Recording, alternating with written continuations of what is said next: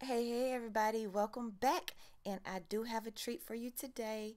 I heard what you said, I heard what you asked for, and I brought my client back to let you get another chance to look and see what's under this install. So some of you stayed around for part two, some of you did not. And if you did, we only left this one in for 6 weeks. The other one we left in for a little bit longer. And I just wanted you to see a difference. It's really hard up under here, you guys. It's kind of rocky, it's kind of concretey and it's really dusty and flaky. So, a lot of that's dislodged from the frequent shampoos that she does get weekly. I have no idea why some of you people thought that I put this in and this lady does not shampoo her hair at all. And that's not the case. She still shampoos her hair weekly. It does look like it's a lot going on in here. And it is a lot going in here, but nothing is alive. Nothing is wet. Everything that's moving around and that's moving around is dried up, and it's already, been dried up for a really long time. So it's not like anything is really happening right there. And when you see the discoloration of the flakes, that's let you know that it is something medical going on, because they're a little yellowish in color, and that lets you know that there's something more than just simply dandruff going on there. Here's some really big ones. This side, this left side, you guys, this is a really good area for us. And I'm learning now, that her plaque psoriasis really flares up on this left side. So this is officially, our side. The detangling process is going to be extremely important, because I said on the other video, hair sheds 75 to 100 strands a day, whether it's up or not. So being that this has been up all this time, it's still shedding those strands.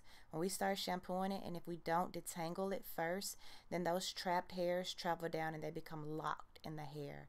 And you have what looks like dreadlocks, or it becomes, just entirely too detangled. And that's with or without extensions. That's anyone who hasn't combed their hair in a while. If you just shampoo it without detangling it, you're going to be in for a really, really big mess. And by mess, I mean mat ball. And I did promise you guys that I did hear your cries. You said put on some gloves. You said wear a mask. And I do have it, and I'm ready to work. I'm ready to do the work. But I do forget sometimes still.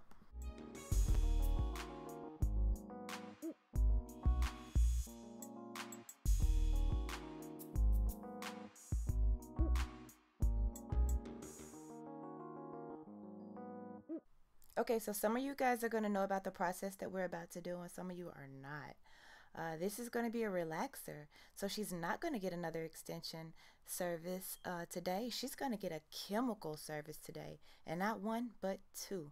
So she has 100% natural hair. And that means she has not had any kind of chemicals on it. And we're going to give her a color, and we're going to give her a relaxer. So we're going to go from naturally curly to chemically straightened. And because of that, I can't irritate her scalp at all, technically. So I know you guys really want to see a scratch video, and I'm going to show you some scratches, some really good ones. So this what I'm doing right now. I would not suggest doing it in real life. This right here isn't what I would want you to do on dry hair, especially on a scalp that you're about to do a chemical service on. And only because of this. The reason why we say don't scratch is because when you scratch, you're actually putting microscopic tears in the skin. That's on any body part, especially when you're dry. If it's not lubricated, the skin doesn't have a chance to, stretch, and the skin isn't as pliable as it would be. So when you're scratching, you're adding to the issue. And like I said, this is not contagious. This is a disease. But there's a certain bacteria that lives on our body, on all of our body, that covers every last soul's body, good and bad bacteria. And when you open the scalp up to those microscopic tears, you allow the body to be susceptible for that bacteria to enter the body. And it could make an issue worse. So we know right now that's not what this is. But the only reason I would say don't scratch like this would be for that reason. Now, this isn't a hard scratch, and I'm going to base really, really good, and you're going to see all of that. So I just want you to just hang in there and stay with the video so you can see not only this process, just learn a little bit more about what's going on with hair care and why I'm not really stressing the scratch on this part of the video is because I really it's not advised if you're going to do a chemical service.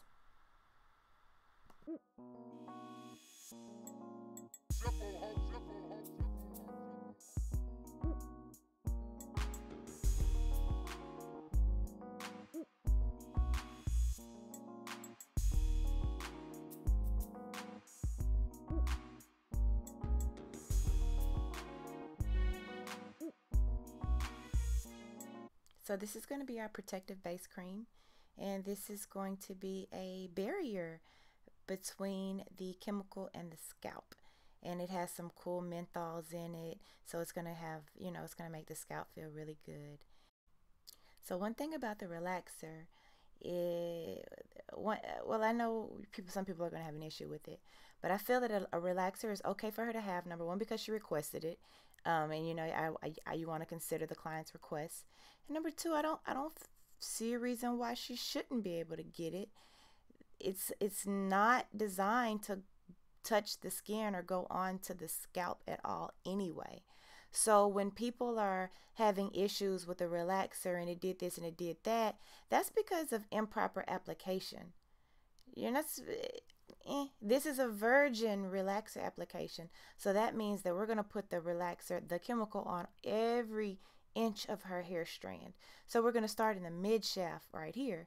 The mid shaft, because number one, the hair closest to the scalp is a lot warmer because it's closer to the body. So that means it's going to activate the chemical and it's going to process faster the closer it is to the heat source.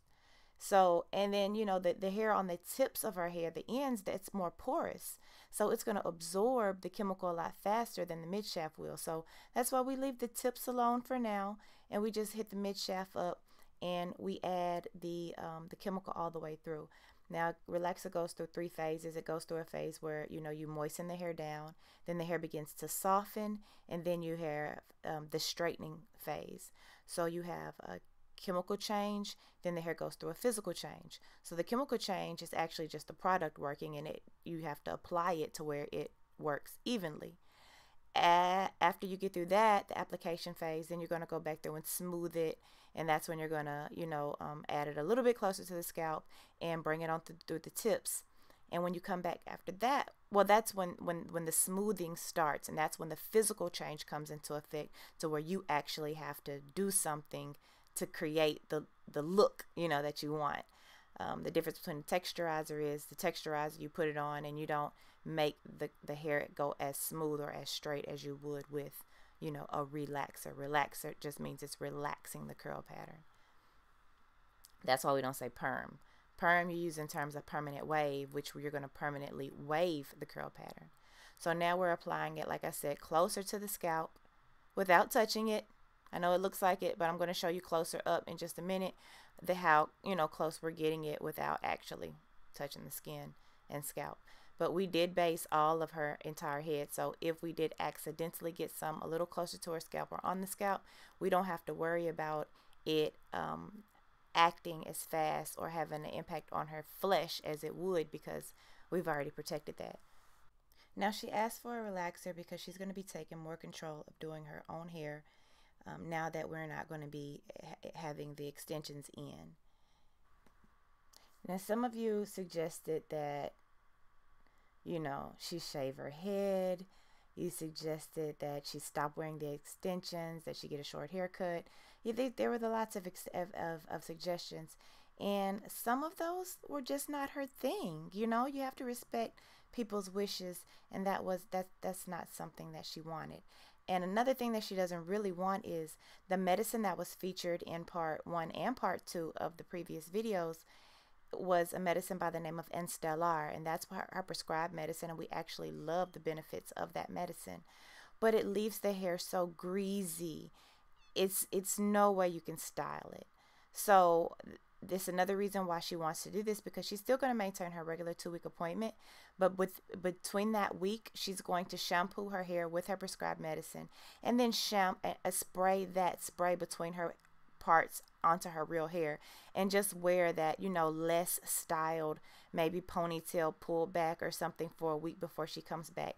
I like to tell my clients anything is better than nothing, so I'm happy when they take the effort to do something. And now this is the stabilizer. So the stabilizer is doing a little bit more on a chemical level. It's actually changing, you know, sodium hydroxide into sodium chloride. But, you know, that's neither here nor there. That goes more into the science of that, and that's not what y'all are here for. So I just want you to look at the scalp. I've still done no real scratching. A lot of the flakes have exposed themselves and loosened up, and like they're ready to come out of there. But I don't want to scratch them yet, because now we have to do her hair color. And if I scratch them up, I may expose too much fleshy skin, and it may have an adverse effect with the hair color. This is going to be a demi-permanent hair color. It's not a permanent color, so it's going to only penetrate halfway through the hair shaft, and it's not using a strong peroxide. So it's really safe to use immediately following a relaxer, because the relaxer is going to raise the pH of the hair shaft, and it's going to open up the cuticle, and it allows for the color molecule to enter the cuticle without doing so much work itself. It kind of piggybacks off of what the relaxer's already done, and it's able to go in and color her hair up where we need it to get colored. Now I'll do this on this goes all the way to the scalp, so I will do a scalp application with the demi-permanent color after a relaxer. And just because it, you know, growing out of her scalp is going to be the gray, so hey, why not? And you know, that's just what we do. So now the color has to process for about 30 minutes. Once it processes, we're going to rinse it. Then we're going to do our neutralizing shampoo twice. We're going to follow that with our reconstructive conditioner for about 10 minutes under the dryer. And the reconstructive conditioner goes back under the dryer again for another processing time. The steam opens up the hair shaft and reconstructs. It rebuilds everything that the chemical services broke down. And now that we're taking it out, we're just going to take advantage of that softened up scalp and that softened up everything from the steam of the conditioner. And we're going to go into scratching now. I promised you a scratch video, and that's what you get.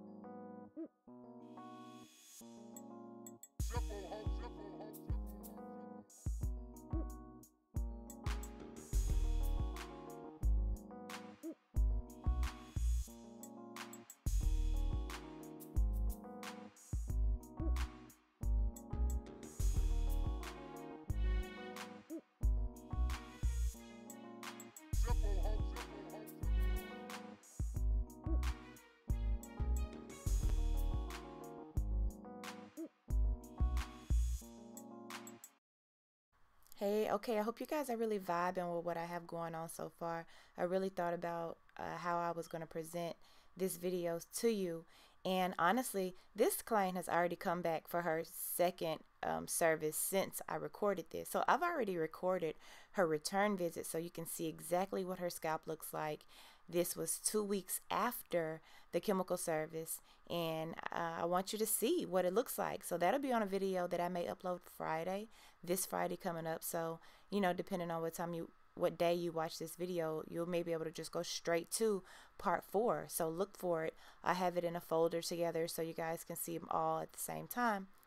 But I really do want to work with companies, cosmetic companies, that I can, you know, utilize some of this platform and run some tests or some trial services on my clients to see how they respond to, you know, some of the cosmetic companies that are on the market, because a lot of the medical products that are prescribed to my clients just are not cutting it, or they've been using the same prescription for 4 years and, you know, they've seen no results and it's expensive. Even the Instellar that this particular client is prescribed is almost, I think that they said, my subscriber said the cheapest that they found, it was like $800. Now her insurance pays for it and she's got a great insurance, but for the average consumer, you guys are just not going to be able to just, you know, afford a $900 bottle of spray for your scalp. So I really want to work with some companies and just try some things out. So I have some lined up. I have 2 companies lined up. Actually, one company that you're familiar with and another company that you may not be so familiar with, but they've reached out, and I'm going to do some how-to, some tutorials, and some you know, some research on that. And I'll be happy to share all of that with you guys in the months to come. So please hit the subscribe button, hit the notification button so you can get that bell ding with all of my videos. And I do kind of want to remind you that this is a hairstylist page first. So most of my videos are going to be geared towards the stylist mindset, not so much the scratcher's mindset. So we welcome all of you to this platform, but this is a platform for stylists first. Okay, guys? I love all of my new followers, and I hope you guys subscribe and love on me just as much as I love on you guys, and watch me grow and help me grow. But you gotta know that I'm going to stay true to my initial audience.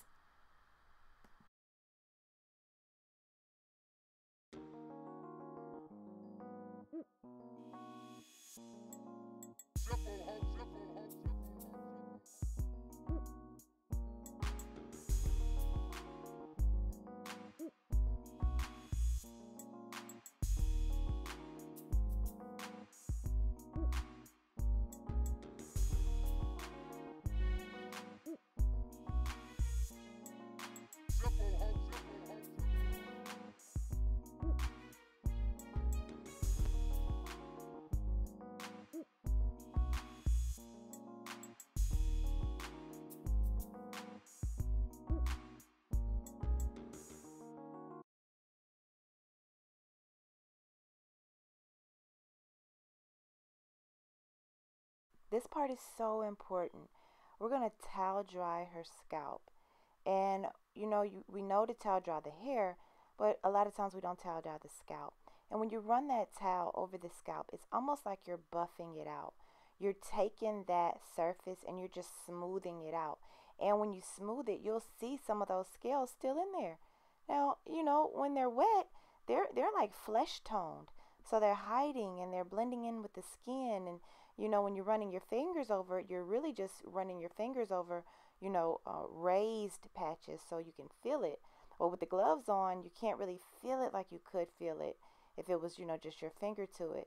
So when you towel dry it, you expose some of that, and you knock it away from the skin, and you get a better feel. And then there's a little spot over here, this left side.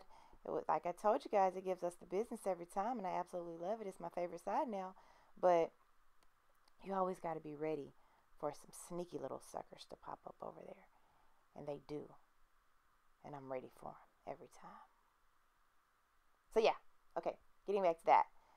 The towel is definitely important. And it's also important because when you go in with the product for the scalp, you want it to absorb.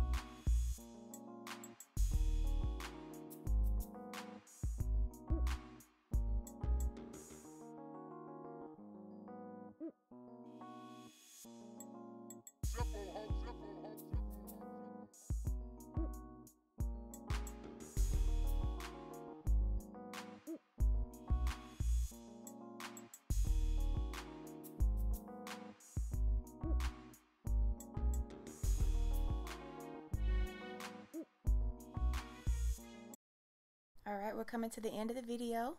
And to style her, since she did get a chemical relaxer and a color, her hair has been through a lot. We broke down her disulfide bonds, built those back up again. You know, so now we're just not going to put any heat on it. We don't want to do any dry heat, so we're going to roller set it.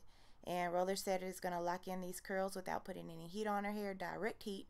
And it keeps it fluffy, builds up the integrity of the hair, so it can, you know, it needs a couple of days to normalize itself and get back, you know, to pre-chemical state. So thank you for hanging out with me on this journey. I can't wait for you guys to see the next video I'm about to upload. She came back a couple of weeks after we did this service, and I can let you guys see what her hair looks like, you know, without the extensions, finally. And I want you to see that, and I want everyone who's suffering from this to be able to, you know, identify and kind of continue to share your remedies and everything, you guys.